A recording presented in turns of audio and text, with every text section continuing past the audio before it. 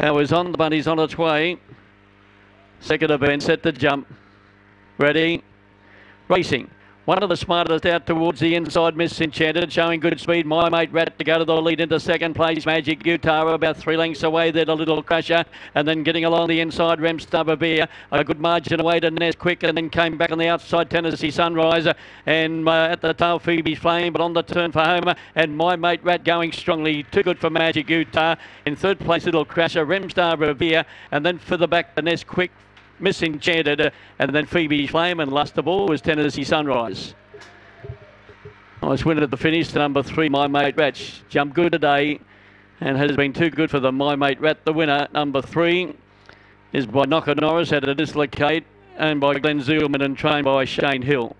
Defeating number 1, Magic Guitar, Lochinvar Marlow, Awesome Glow for Betty Keane, and 7 Little Crash, a bit chilly, Rika Bella for Chad Garrard.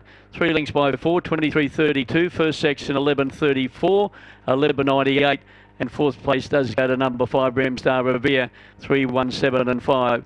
And the margins 3 by 4 on the tote, 4.30 and 2.30, $1.60, $3.30 for the third place getter, and that was number 7, Little Crasher.